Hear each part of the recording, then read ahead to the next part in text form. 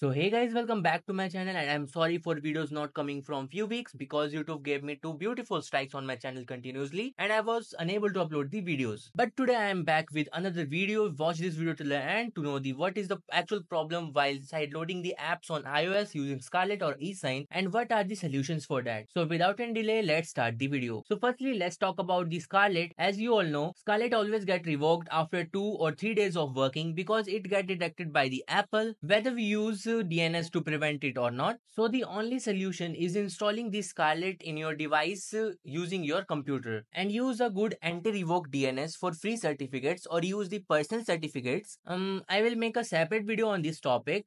For that, stay tuned. And yeah, I'll not upload such videos on YouTube because I don't want to receive any strike again because it will lead to permanently deletion of my channel. So to get videos like how to install mod applications on iOS and Androids, crack softwares for Mac and Windows, or any other helpful videos, join my Telegram channel. You will get its link in description because I will upload such videos on my Telegram channel that goes against the community guidelines of YouTube. So now let's talk about the eSign, which is the best alternative of Scarlet that allow you to sideload the apps on your iPhone or iPad using the developer certificate that you can get for free or purchase it if you want your personal one. So to know how to install the eSign on your iPhone or iPad, check out my channel. There you will get the videos. And don't forget to join my Telegram channel. I will upload the latest updates there. And yes, follow me on Instagram because in any case my channel got deleted from YouTube.